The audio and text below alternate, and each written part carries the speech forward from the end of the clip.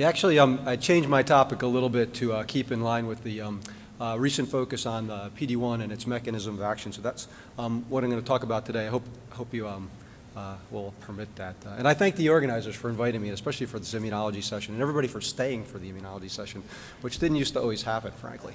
These are my conflicts of interest. You can read them, etc. So here's a patient actually another patient treated with anti-PD-1. This is a patient of Dr. Hans Hammers, who's in the audience. This is a gentleman who 57 years old, and he had gone through multiple lines of previous therapy with tyrosine kinase inhibitors and mTOR inhibitors, and presented to Dr. Hammers' clinic, where he proceeded to undergo careful molecular profiling, including epigenetic profiling and IHC studies, to determine that he was an ideal candidate for PD-1. No, actually, that's completely untrue. What happened is he came in because he thought he was going to die and he had given up. This is a true story, actually. And he was just willing to try anything. So Hans enrolled him in the phase 1B trial of anti-PD-1. He went on to be treated and really had a nice response. Even as early as 6 months, we could see a really dramatic tumor shrinkage in most of his lesions. He went on to be treated for the full 2 years on study. And he did have a major side effect, actually. That is, he got better and gained weight. As he gained weight, he developed type 2 diabetes, actually, and a ventral hernia. So when he completed his 2 years of therapy, we performed a CT scan with the idea, as in the last section, if we saw metastatic disease at the time of the surgery for his ventral hernia, we would resect those disease. We were believing in the surgical resection of metastases. Fortunately for the patient, the PET scan was completely negative, and he has a PET complete response, and it's maintained at least 6 months now. So the idea going forward, one idea is to try to molecularly profile patients and figure out the patients who would best respond to a particular therapy, and that certainly has merit.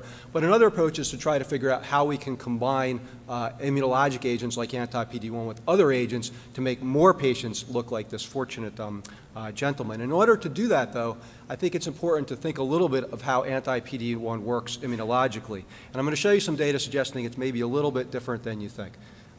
First of all, I'll show you a little data actually how it works in terms of cell number and cell function, and then we'll talk about its role. Dr. Sharma, Pam, will speak in the next section about CTLA-4 as well. And this is the story of how CTLA-4 works. The idea, and I'm going to tell you that this is a little bit of an oversimplification, this is going to be the point of the talk, is CTLA-4 is thought to work in the priming phase of an immune response.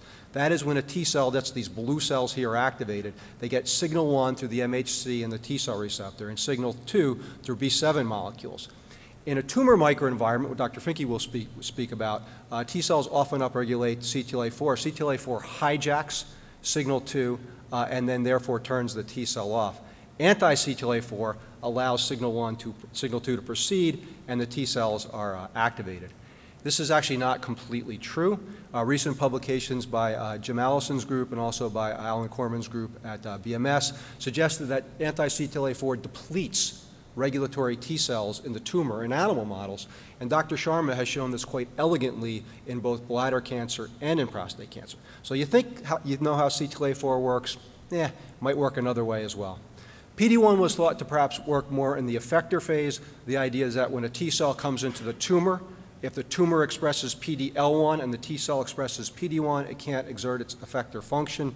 And if you block PD-1, T cell can exert its effector function, and therefore PD-1 blockade would work in the effector phase.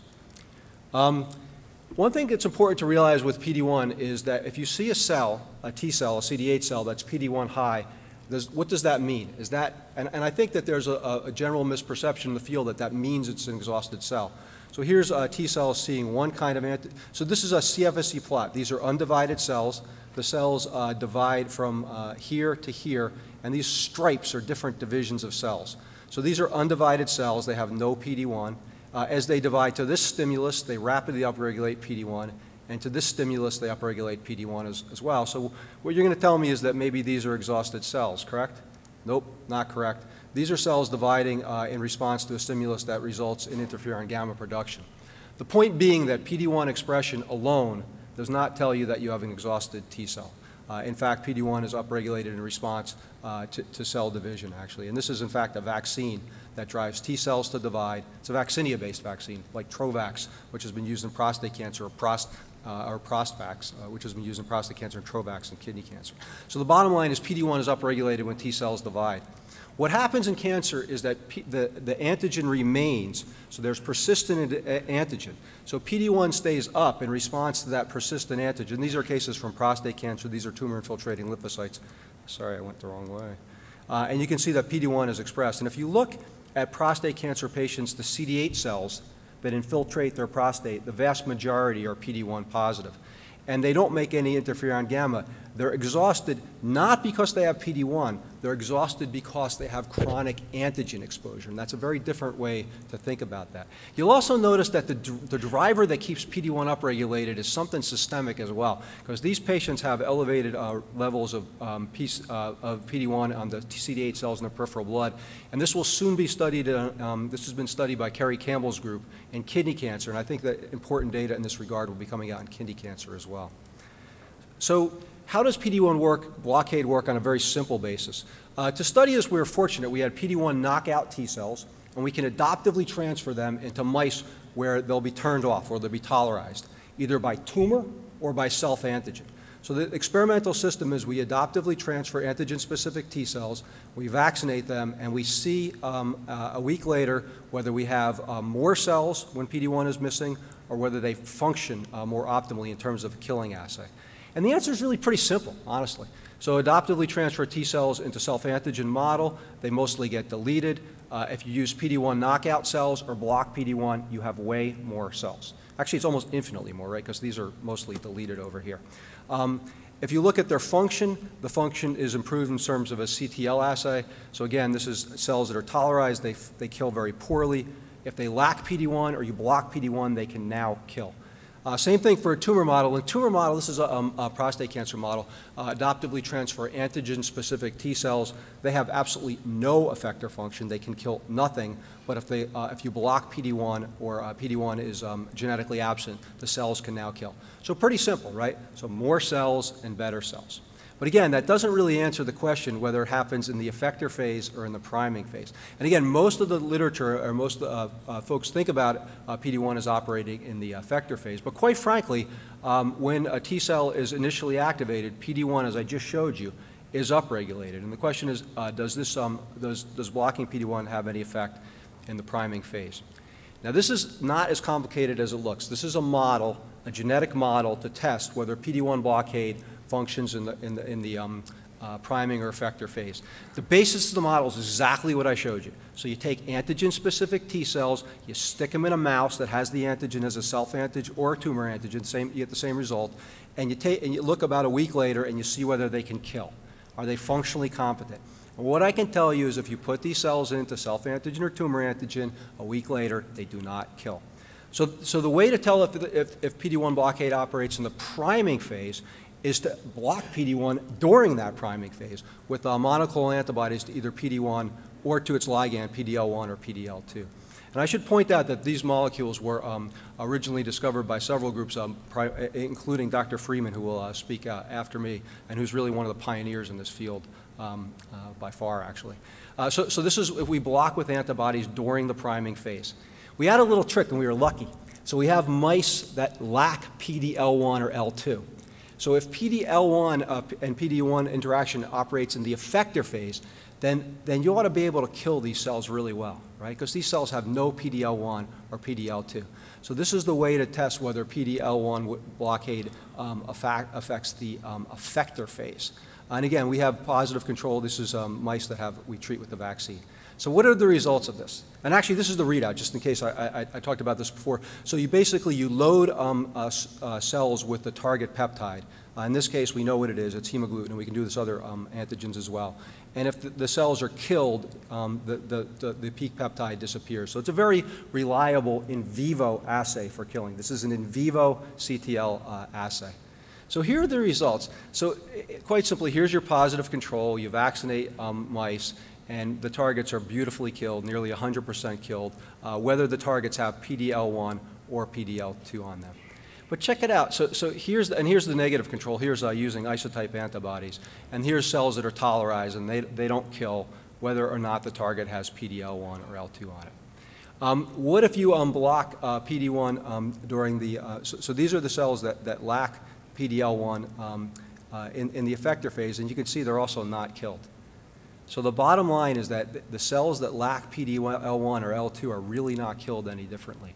This really suggests that it might operate more in the priming phase, and that's the effect right here. So if you block PD-1 in the priming phase during initial antigen encounter, you can certainly increase killing.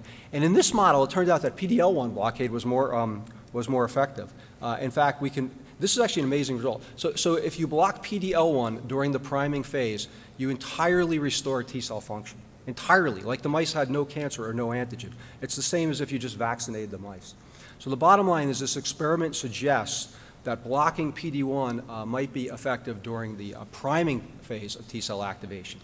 It's a little tricky though, right? Because I just showed you that when you do this, you have more cells, and on a cell-per-cell basis, maybe they have more effector function. So how does this work? Is it you have more cells, or do you have better cells, or both? To test that, we harvested the antigen-specific T cells from this model. We performed the same sort of a killing assay, only this time in vitro. So we took the cells out of the mouse, and we can say if we blocked PD-1 during the initial antigen encounter, do they look different? Can they kill better? This is the control. These are T cells that come out of a tolerized mouse. They do not kill. The clear circle is cells that come out of a vaccinated mouse. They kill quite beautifully. And sure enough, if you block PD-1 during the priming phase, you wind up with T cells that can kill better on a cell-per-cell basis in vitro. If you block PD-L1, again, in this model, it's a little bit more effective. These cells can kill better. So again, suggesting that this operates during the priming phase of T cell activation. Just not only me, Li-Ping Chen published a paper showing a similar effect. This is an in vivo model of peptide tolerance. So the bottom line is you vaccinate cells with a peptide alone, no adjuvant, they become tolerant. And you can block that with anti-PD-1 or anti-PD-L1. So this is the initial encounter, and then this is the re-encounter. And it turns out if you block either PD-1 or PD-L1 during the priming phase, at the same time as the initial antigen encounter, you can recover function out here. But if you block PD-1 or PD-L1 48 hours after antigen encounter, it's not effective. It's actually not effective at all. Again, and there's other data to support this notion. The Merck Serrano group has published similar data in a vaccine model. So again, it means that probably PD-1 operates during, at least some degree, during the priming phase. So what does that mean in terms of clinical trial design and in terms of going forward with this agent in the clinic? So first of all, what it means in terms of a biomarker is a biomarker for PD-1 activity would be something that shows ongoing antigen encounter. T cells that are seeing antigen, dividing, maybe even making little interferon gamma. These would be the patients that we'd expect PD-1 blockade to work in. Does PD-L1 do that? A little bit, right? So when T cells come into the tumor and make interferon gamma, the tumor responds, adapts by upregulating PD-L1.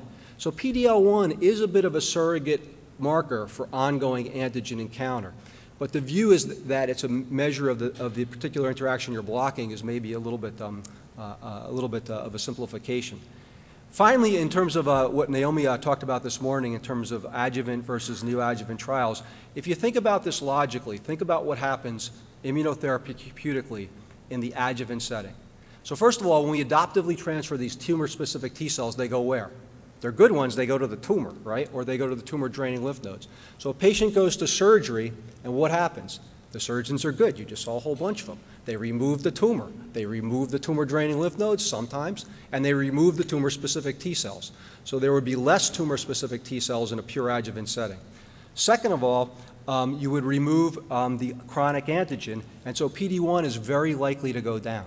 So you lose not only the T cells, but you lose the PD-1 that you are the very PD-1 you're hoping to block. And not only that, the interaction between PD-1 and PD-L1 is gone too, because the PD-L1 positive tumor is gone. So basically, these arguments are against the idea that you could do a pure adjuvant setting of a trial of PD-1 blockade in the pure adjuvant setting, and argue for in humans at least considering the idea that maybe a more optimal approach is to block in the neoadjuvant setting. It also tells you a little bit about other combinations. If you consider that you should block PD-1 during antigen encounter, if you combine with a vaccine like Dr. Storkus will tell us about, you probably need to have the blocking antibody in place as the T cells see their antigen. So you need to block PD-1 and follow it by, and we've actually modeled this with radiation therapy as well, and the result is similar. You need to have PD-1 blockade in place as T cells see their antigen. This is just a quick list of acknowledgments. These are the folks in my lab who performed the studies, JHU Phase 1 PD-1 group. My great collaborator, Alan Corman at Medarex, who I thank for multiple reagents and my funding. And I think that's all I got. Thank you for your attention.